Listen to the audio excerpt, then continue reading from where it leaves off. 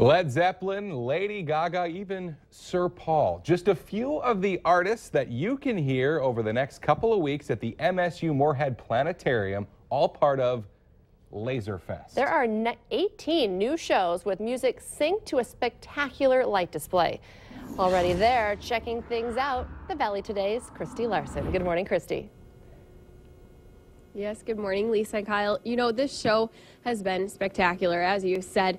You guys, it's anything from, like you said, AC/DC all the way to some pop artists. And that's what's fun, is kids can even enjoy this too. It's not just for the adults. That's right. We actually have some really educational shows that are laser shows as well. We'll be showing those on Saturdays and Sundays. And it talks about some of the constellation myths. So a lot of people know Orion. That's a pretty recognizable constellation.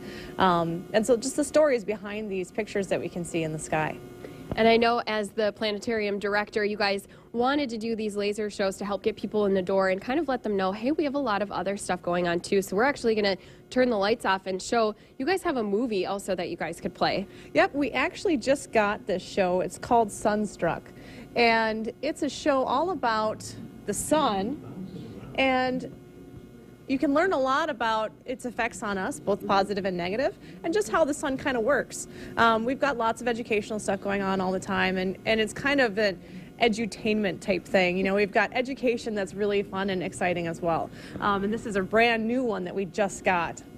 Yeah, and I love too that a lot of times we always tell people, you know, you try to fit in that education piece in a way that kids don't really know, hey, I'm learning a lot today. You know, they try to do it in a fun way, which is what this movie could be for kids. Absolutely. And of course, every planetarium show has a live component at the end. So you get to learn about what the sky would look like tonight, for example. And even if you aren't brave enough to go outside in the cold and look at it, you'd be able to see and hear what you would be able to see tonight in the sky.